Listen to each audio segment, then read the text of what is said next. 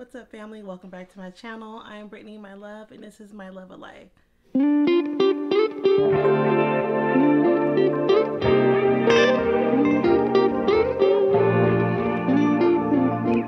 Today's video is all about Napa Valley, and unfortunately this video was supposed to be a Valentine's Day video.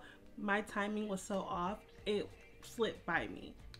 So the tips and tricks in this video you can apply to any occasion, anytime you want to pop by Napa Valley, and I'll show you guys exactly my strategy to plan the trip. And while you're here, go ahead and like that button down there, you know, that button, and subscribe to my channel. It helps me out so much if you guys support me by doing that.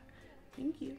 Okay, so great news. Officially, as of January 29th this year, Napa Valley opened up for wine tasting. A great thing because it was right before Valentine's Day. I know some people don't celebrate Valentine's Day, but we're the couple that does. So I took it upon myself to search online and try to figure out exactly where we can go, what we can do for Valentine's Day, because COVID, we couldn't do much to celebrate any of the holidays. We found a couple places in Napa Valley that were open, and they still had the COVID restrictions in place. A lot of the precautions were as normal: social distancing, wear your mask, wash your hands, sanitize. They had sanitizing stations throughout the property, and definitely reduce capacity. So there was places that I called and they said, you know, don't be alarmed, we have about 10 tables, but we can only have 4 parties. So that was kind of like, you know, encourage the distance. And almost every place that we went had outdoor tastings, which was pretty cool. I'll get more into that later in the video and let you guys know what went on. So with the reduced capacity, reservations are required. I don't believe you can even walk in most places, but you do have to make a reservation. So in this video, I'll definitely go over the places I chose, how to do a reservation, the tools I use to do so, and more.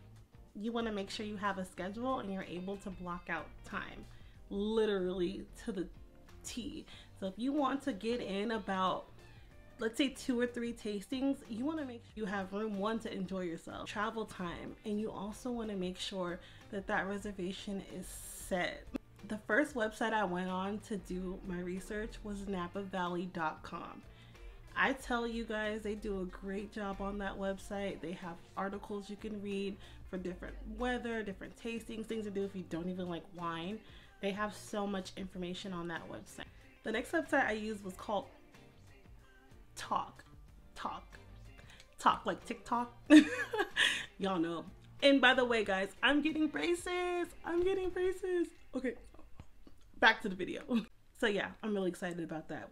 That website was awesome. I was able to book reservations, check out different wineries, and right there in real time. So if I put that we wanted to do something at 2 o'clock, punch it right in, and bam, everything available in that time frame.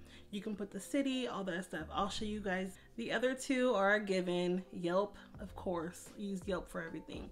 Only thing about Yelp this time around, anytime I put in Napa Valley, which is of a bunch of different cities, it kept taking me to places that were like nowhere near Napa Valley. So I put in Napa Valley wineries and it was taking me to Healdsburg, which is an hour and some change away.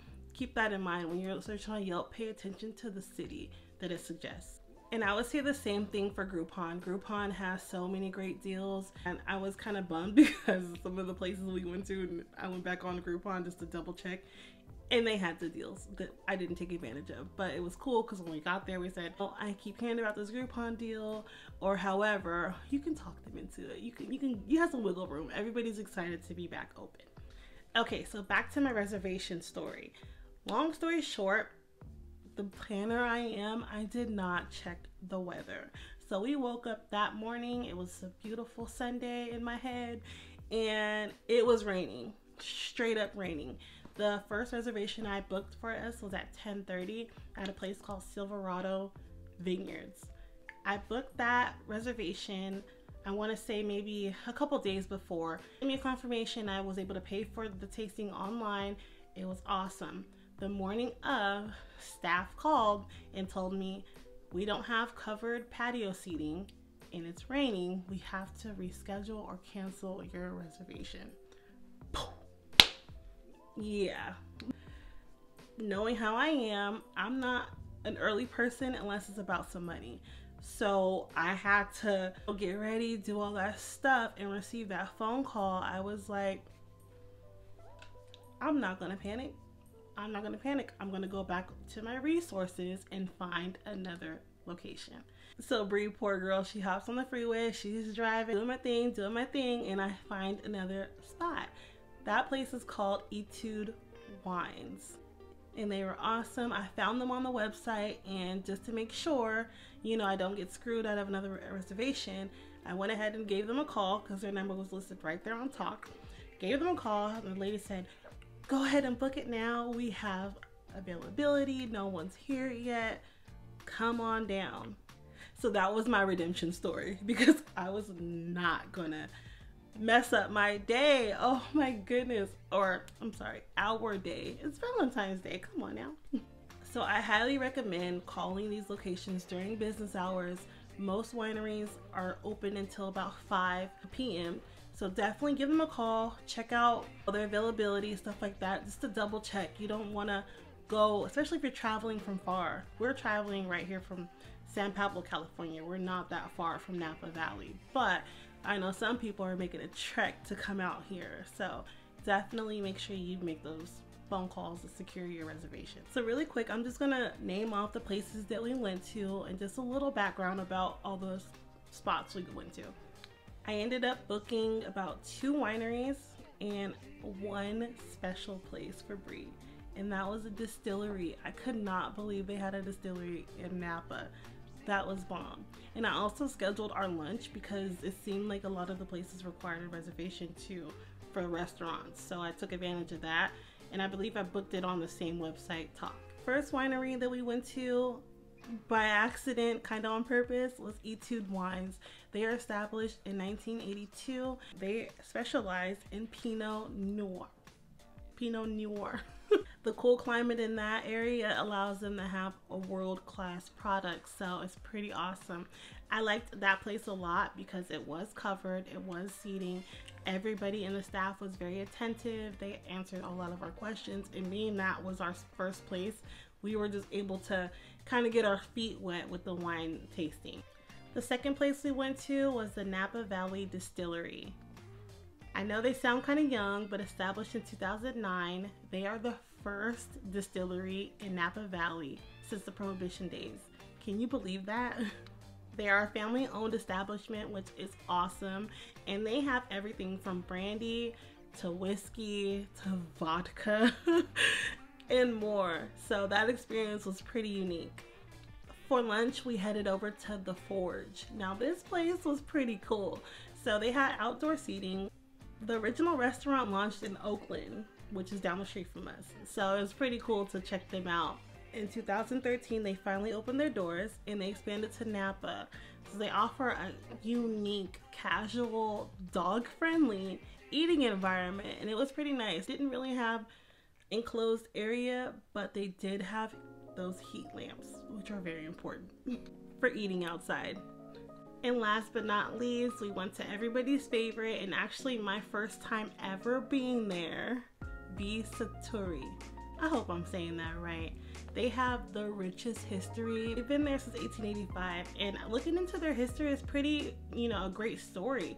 The Prohibition days made the original owner go into retirement. So in the 1920s, he decided, you know what, I'm good, I'm gonna go retire. And it took until 1976 for his great-grandson to come and actually reopen the winery all those years later. So I think that was pretty awesome. They have a large selection of award-winning small batch, small lot wine, and it's just awesome. It was a great experience. All the staff was super friendly, super nice, very informative. It's a funny story. We were sitting in our table. We're in this giant tent, it's covered, and we kind of were like in a VIP area of the property. Our own host, and he had to take his break, which, we all have to. We work in the, we know how it is. And he hands off his table, us, to another gentleman. And this guy was smooth. I believe his name was Carlos. Shout out to Carlos. He came singing and swooning and pouring extra wine. He just gave us the experience we were looking for. Our original host that we thought was he was cool, you know, he was cool. He comes back, full-blown attitude. He's like, oh, you guys want Carlos back? We're like, no. Like, don't be mean to us, bro. Like, we love you too, man. We love you too. It was a laugh, it was a joke, but I think he was serious. But overall, it was a really great experience. Carlos set it off for us. We ended up buying some bottles of wine from this location. I kind of wanted to sign up for their club, their membership. So that's something to definitely think about, because you cannot get their wine, some heard, anywhere. Pretty exclusive. So I think it could be worth it later on down the line. So yeah, that wrapped up our day. We were able to take advantage of 3 tastings and have some really, really good food. I definitely loved the fact that I was able to research on NapaValley.com before I made any decisions about where to go. And it was really, really helpful. The articles that they had written and the reviews that people have written over time helped make that decision for us, being it was our first time wine tasting. So definitely do your research. Please do your research. Use all these tips in stride. Be safe. COVID is still around. Just make sure you're using those precautions. We didn't find the need to stay in Napa Valley since we actually live so close. I mean, if you guys have any questions about lodging, I highly recommend Airbnb. I hope this video helped out somebody out there. I really do like doing these kind of videos. Travel is not really like my niche, but we do it, so I might as well share with you guys how we do it. This is how we do it. Sorry, y'all. Thank you guys for being here. I really appreciate it. Please like, share, comment, subscribe, do all that fun stuff that YouTubers say. And I will see y'all on the next one. Bye. Oh my God. What is wrong with you? I'm crying. Get the fuck out of here. Thank you. I got a MacBook, sucker. Oh my God. Now I'll be on YouTube all the time. I got no excuse.